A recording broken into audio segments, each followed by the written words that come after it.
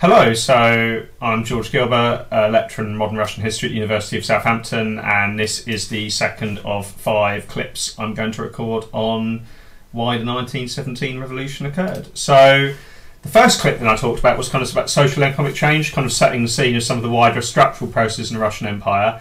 I just want to talk now about something else that I think also falls into that kind of longer term causes bracket. And that's kind of about the role of ideologies and kind of political radicalism in Russia. I think it's worth dedicating an own clip of this, even if it's quite brief, simply because it's dominated so much historical writing. What we as historians call historiography, meaning historical writing. So much of that is taken up with the rise of kind of political radicalism and different ideologies in Russia. And one thing I think makes Russian history quite unique is it really is such a fascinating case study of so many different types of ideology from the 19th century into the 20th. And of course the Soviet Union, what comes around after 1917 occurs, is a big part of that. But beforehand, in the revolutionary period, and indeed even earlier, you can see ideas play a huge role in the course of Russian history. A very important part of that is the relationship between Russia on the one hand and the West, and which one of these ideologies can be considered to be native or somehow representative of conditions in Russia. It's something that really occurs most strongly during and after Peter the Great as Tsar, although he does not start it by any means. We can think about other important processes here too. For example, the French Revolution of 1789 had enormous impact in Russia, both in terms of conservatives who wanted to preserve Russia into what they saw as a positive frame, what it was and what it should be in their mind, as opposed to, say, Westernisers who thought that the West had important lessons that could be used for Russia. There were important lessons to learn from the French Revolution and other events occurring in Europe in the 19th century. So if we just kind of zoom in on that and realise some of those are quite kind of big ideas, we might want to think then longer term, what are we thinking is the most important? Well, you might think in an ideological sense the role of socialism and Marxism, of course, plays an important role, and it would come to be increasingly important during and up to 1917 itself. We might also think of the role of terrorism in Russia, which of course is a doctrine of violence with particular political prerogatives, but links in quite closely to some of these radical ideas that appear during the 19th century. We might also think in terms of anti-autocratic ideas, liberalism plays a big role, not always insurrectionist, anti-Tsarist ideologies or movements. Some of them do agitate for reform of quite a far-reaching and sweeping variety, but a more gradualist type of change that maybe could work potentially within the Tsarist autocracy. So it's important to distinguish between those different currents. Thinking in a little bit more depth about some of those then. So if we think of, for example, on the one hand we've got socialism and Marxism, and on the other we've got Russian liberalism, it might be worth giving you a few ideas of some of these key people. So thinking of the Marxists then, a very well-known example is of course the leader of the Bolshevik Party during 1917 and eventually the first chairman of the Communist Party of the Soviet Union, Vladimir Lenin. He's only one of several figures active from the late 19th century in the wider milieu of the Russian Social Democratic Workers' Party. This is something that's established in 1898. Much of its activism occurs outside of Russia because, naturally, revolutionary movements are closely monitored and subjugated within the boards of the Russian Empire itself. And it's something that in 1903 splits into two factions that will play an important role in Russian history. On the one hand, the Bolsheviks, which provide some of the Soviet Union's most notorious early exponents, and also the Mensheviks on the other, who would play an important role, the so-called majoritarian and minority faction within Russian social democracy. And it's important to realise what we are talking here is about the trend is the social democratic movement in Russia. Social democracy is not something that's unique to the Russian Empire. It plays an enormously important role in German history, for instance. Indeed, in the same period, many of the Reichstag, the parliaments, deputies are from the social democratic movements and parties, but it also plays a role in British history, it plays a role in Spain, it plays a role in France, it plays a role indeed in other parts of the globe too. Latin America has become extremely important. In many different countries then, social democracy is a very important political ideology.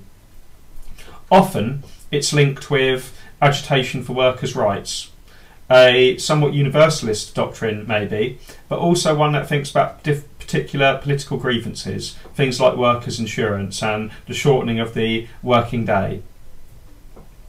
Trade union identity is often very important to social democratic parties, and Russia is indeed no exception to that. On the other hand, though, we've got other types of, if you like, political, you might use the term advisedly, radicals. One of these examples is the Socialist Revolutionary Party, abbreviated to the SRs. This is something that's founded in 1901.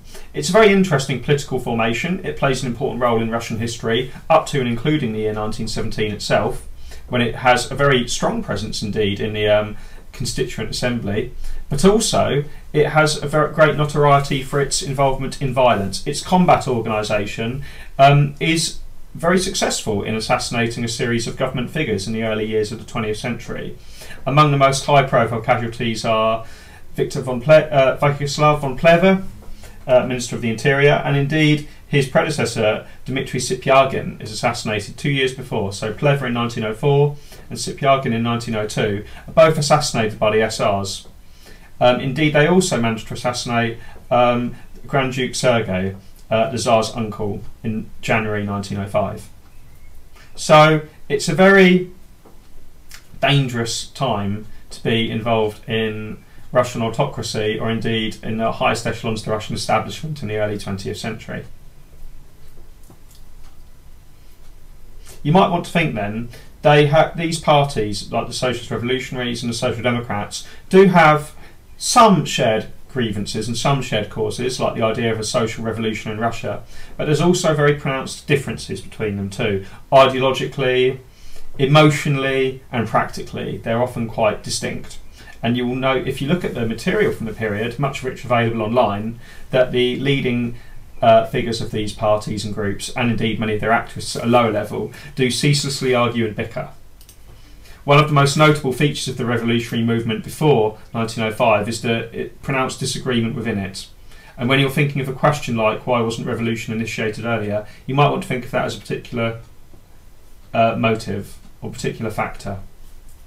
The fact that revolutionary movements were heavily prescribed by the government but also couldn't agree with one another. There was division and split within them, and they only seemed to come together at certain points in history.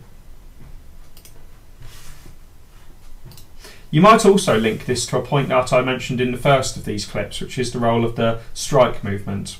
The strike movement was partly led from the bottom by workers and their grievances, which of course provided the vital material to build these causes around, but also activists and leaders from particular political parties and different groups play an increasingly important role in the final years of the 19th century and indeed in the early years of the 20th.